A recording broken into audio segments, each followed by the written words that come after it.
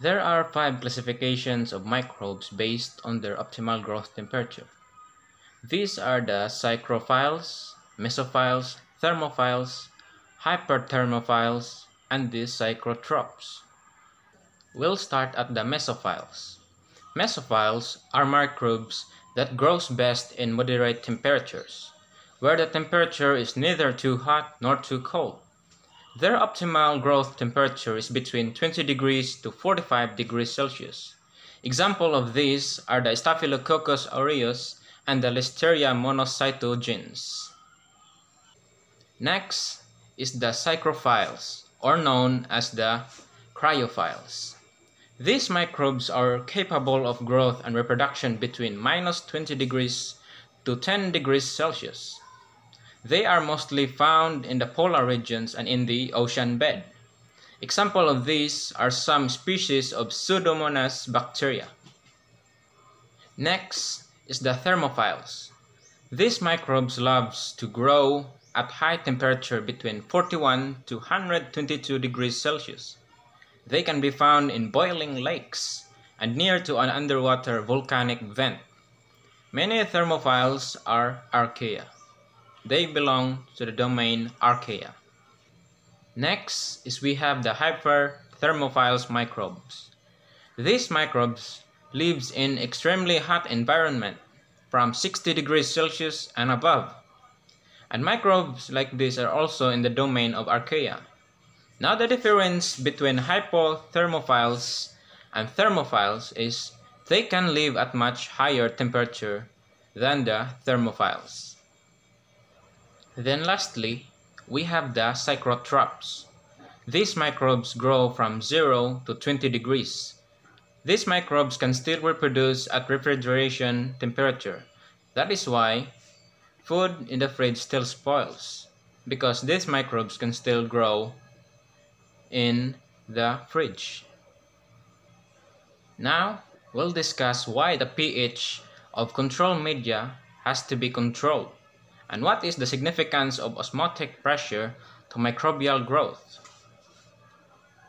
When we say pH, it is the measure of how acidic or basic a water is. The range goes from 0 to 14, with 7 being neutral. pH lower than 7 is acidic, and pH above 7 is basic. Microbes such as bacteria are very sensitive to the hydrogen ion concentration in their environment. Their proteins or enzymes are affected by pH. If the pH level is not suited for a microbe, its metabolism is halted. Microbes like the acidophiles can tolerate pH level as low as 1.0. pH level is not the only factor that affects microbial growth. Osmotic pressure is also a very important factor when it comes to microbial growth. When we say osmotic pressure, it is the force of water that exerts on a semi-permeable membrane of the cell.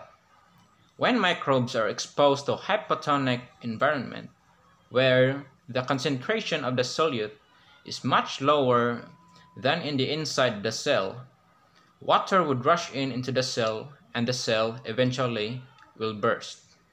On the other hand, at the hypertonic environment, where the concentration of the solute outside the cell is higher than the inside, water from the cell would be sucked out from the cell, resulting in dehydration, and the cell eventually die. When it comes to oxygen requirement, microbes are divided into two.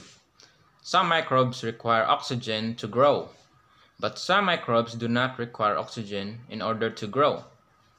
But they are classified into 5 categories. The first one is the obligate aerobes. Obligate aerobes are bacteria that require oxygen to live. Example is the Microbacterium tuberculosis. Next is the facultative anaerobes. These microbes can survive without oxygen, but when they use oxygen, they can generate more energy and grow better. E. coli is an example of facultative anaerobe microbe. Next is the obligate anaerobes. These microbes does not need oxygen because oxygen is toxic to them. Example of these bacteria are the species that cause tetanus. Next is the aerotolerant anaerobes. These bacteria do not require oxygen and not harmed by it either. Example of these microbes are the lactobacillus species. Then we have the microaerophiles. This bacteria requires oxygen, but they require concentration of oxygen that is less than the atmospheric level. If they are exposed to atmospheric level of oxygen, they die. Aerobic organisms can survive using oxygen because they have enzymes that breaks down toxic form of oxygen. Superoxide free radical is a form of oxygen that has an extra electron, which is very reactive and thus toxic to cells. This type of oxygen disrupts cell processes, causing the cell to die. Organisms that thrive with oxygen has an enzyme called superoxide dismutase. This enzyme converts oxygen into a hydrogen peroxide, which is less toxic. And additional enzymes called catalase and peroxidase, which convert hydrogen peroxide into water and stable form of oxygen. A biofilm comprises any syntrophic consortium of microorganisms in which cells stick to each other and often also to a surface. These adherent cells become embedded within a slimy extracellular matrix that is composed of extracellular polymeric substances or EPS. Biofilm is a system that can be adapted internally to environmental conditions by its inhabitants. Biofilms may form on living or non-living surfaces and can be prevalent in natural, industrial, and hospital settings.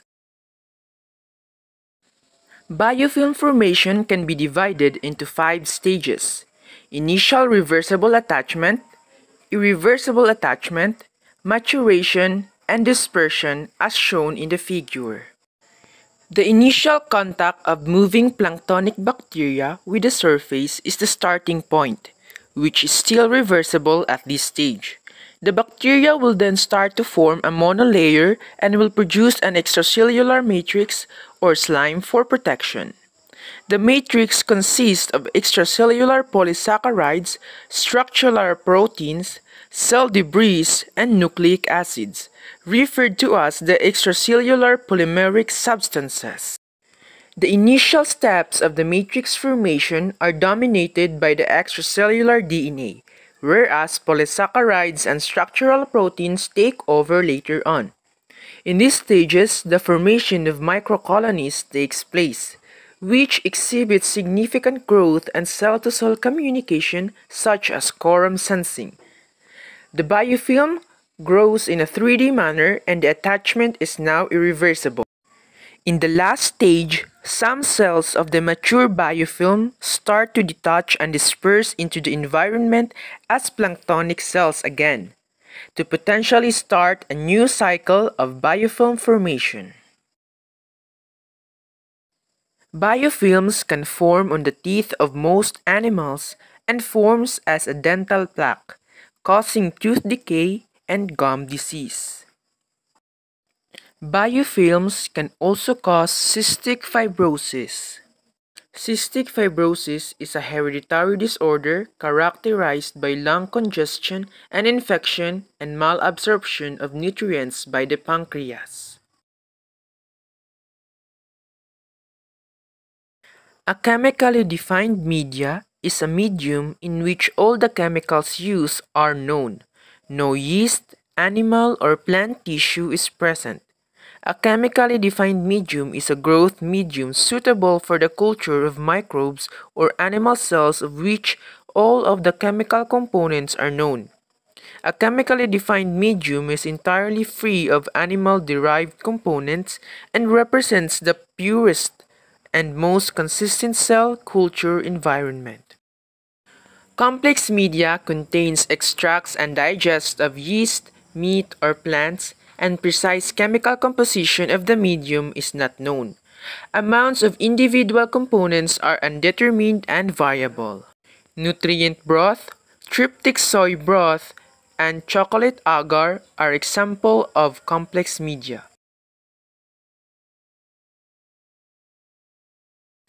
Candle jar is a container in which a lit candle is introduced before sealing the container's airtight lid. The candle's flame burns until extinguished by oxygen deprivation, which creates a carbon dioxide-rich and oxygen-poor atmosphere in the jar. Candle jars are used to grow bacteria requiring an increased carbon dioxide concentration. Selective media generally selects the growth of a desired organism, stopping the growth or killing non-desired organisms. Example of a selective media is the McConkey agar. It contains bile salts and crystal violet which interfere with the growth of many gram-positive bacteria and favors the growth of gram-negative bacteria. Differential media contain compounds that allow groups of microorganisms to be visually distinguished by the appearance of the colony or the surrounding media. Example of a differential media is the Streptococcus eosin methylene blue, which is differential for lactose and sucrose fermentation. Enrichment media used to favor the growth of microbes that may be found in very small numbers. Unlike selective medium, it does not necessarily suppress the growth of other microbes. It is used mainly for fecal and soil samples. Example is blood agar, which nutritionally rich whole blood supplements the basic nutrient. Since viruses require a living host cell for replication, infected host cells are cultured and grown, and then the growth medium can be harvested as a source of virus. Strict plate techniques is used to grow bacteria on a growth media surface so that individual bacterial colonies are isolated and sampled. In doing the strict plate method, first, we label an agar plate. Second, heavily saturate a swab with hydrated material. Use a sterile loop to transfer a colony or colonies from one agar plate to another. Third, gently inoculate the plate with the swab or sterile loop 3 to 4 times using a sterile loop for each streak. Lastly, immediately incubate the inoculated plate. Microbial growth requires some control in order to prevent contamination and eventually prevent illness. There are many ways of controlling microbial growth, and it is important for our daily lives. Method includes sterilization, disinfection, and many more. Sterilization is the process of destroying all microbial life on an object. This includes inducing heat and using ultraviolet rays. Temperature and radiation are greatly involved in this process. Disinfection is the elimination of microorganisms from inanimate objects or surfaces. Antiseptics are agents that kills and prevent the growth of microbes, but it is safe to use on human tissues. Hand sanitizers may not eliminate microbes totally, but it reduces microbial number to a safe level. Temperature is a big factor in controlling microorganisms. Microbes have minimum and maximum range of temperature in order to survive and reproduce. Boiling water can eliminate most of the microbes present in the water within minutes. Viruses such as hepatitis can survive boiling water for up to half an hour. Endospores like certain species of Clostridium and Bacillus can survive for hours of boiling. Incineration are also used in sterilizing inoculating loops in the laboratory. Pasteurization is used to kill certain types of bacteria by controlling the range of temperature. Osmotic pressure is also used to control microbial growth. Different types of bacteria can either live in a hypotonic and hypertonic environment. Bacteria and fungi have strong shell that prevents them from bursting, thus they can live in a hypotonic environment, where water would likely flow into the cell. Hypertonic environment can eliminate microbes because hypertonic environment absorbs water from the cell, thus dehydrating the cell and preventing it from growing. Ultraviolet radiation is best at destroying microorganisms because UV light can be absorbed by the nucleic acid and destroys the DNA of the cell. X-rays and gamma rays are much stronger type of radiation. They can cause unwanted mutation to cell DNA and can ionize molecules of water and other types of molecules, forming radicals or unpaired electrons. These electrons can disrupt cell processes and thus killing the cell.